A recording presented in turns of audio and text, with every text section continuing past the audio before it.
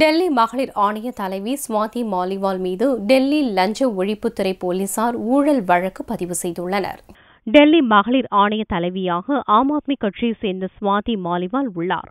டெல்லி மகளிர் ஆணையத்தில் உள்ள பணியிடங்களை நிரப்பியதில் லஞ்சம் வாங்கியதாக அவர் மீது குற்றச்சாட்டு எழுந்தது. அதையடுத்து அவரிடம் திங்களன்று டெல்லி லஞ்ச ஒழிப்புத்துறை போலீசார் 2 மணி நேரம் துருவி விசாரணை மேற்கொண்டனர்.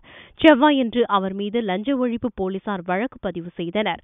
ஊழல் தடுப்பு சட்டம் மற்றும் கிரிமினல் நம்பிக்கை மோசடி, கிரிமினல் சதி ஆகிய குற்றச்சாட்டுகள் ஸ்வாதி மீது சுமத்தப்பட்டுள்ளது.